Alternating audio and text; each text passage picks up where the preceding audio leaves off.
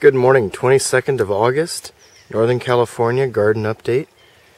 Everything is producing now. Start with the peppers. Closest to us, the Thai chili, and this thing is big. Every branch covered in chilies.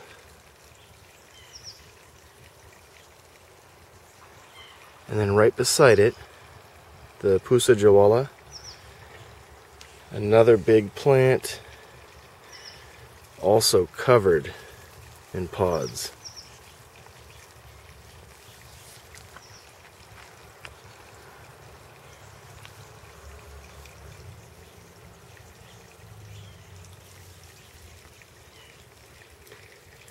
Hungarian wax, recently harvested, and a second wave of pods is almost ripe. Then the Thai chili crossed with the black pearl, black Thai, prolific. Two red ghost peppers, Buchalokia. Smaller plants this year, not quite as productive, but we are getting close. And the pod shape is perfect. So I'm happy about that. The phenotype is growing true.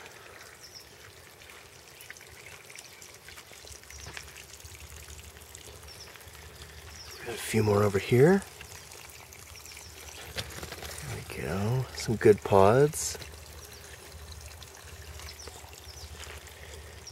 And the peach Buchalokia has exactly one pod on it, and it's not looking too good. The leaves are small, crinkled, so it might need some calcium.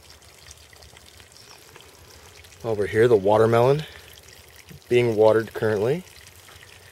Vine's starting to take off. I only have one fruit, Moon and Stars, but hopefully in a month or so it'll be good to eat.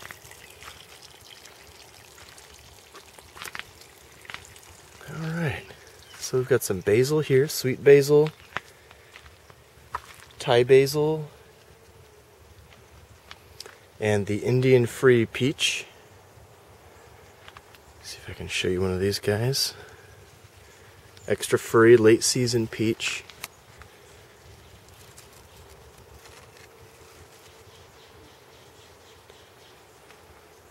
And let's look at the wall of tomatoes.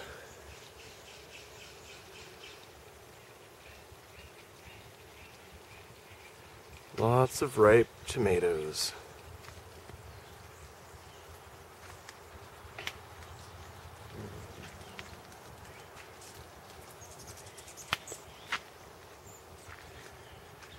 And then these are the cherry tomatoes. Pulled about 30 of these chocolate cherry tomatoes yesterday. And then of course the sun gold.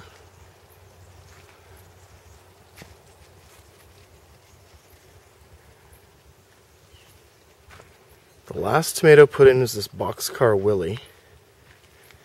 Some of them are getting pretty large, can't wait to try them.